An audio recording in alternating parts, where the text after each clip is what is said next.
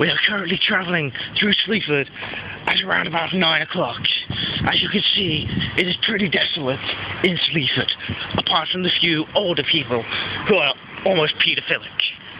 As we walk down the highway, we can see female Chavs over to the left. Did you get a good picture of them? Because I didn't want to look in case they thought I was a pervert.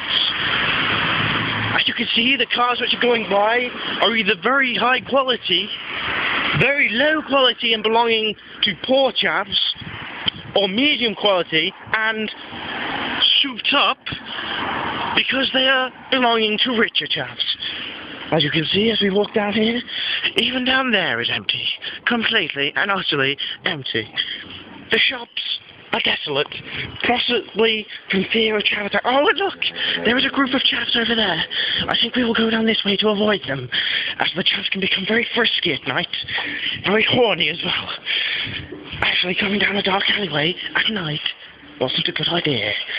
I'll turn around now, because I think I can hear Chavs. I'm pissing myself. We continue through Sleaford, slowly passing out. And as you can see, the group of Chavs has seemed to gathered around the weaker Chav, possibly taunting him, maybe raping him. In fact, they're looking over at me now as if I'm a fucking retard, because my phone is looking gay. I'm going to make it look like I'm texting.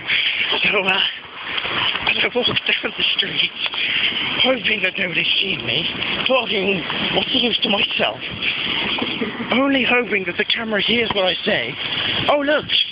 People hanging outside a restaurant on a Saturday night, possibly smoking weed.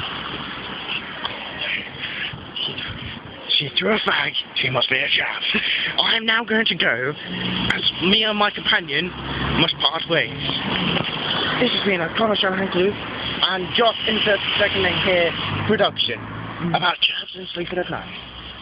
Oh my god!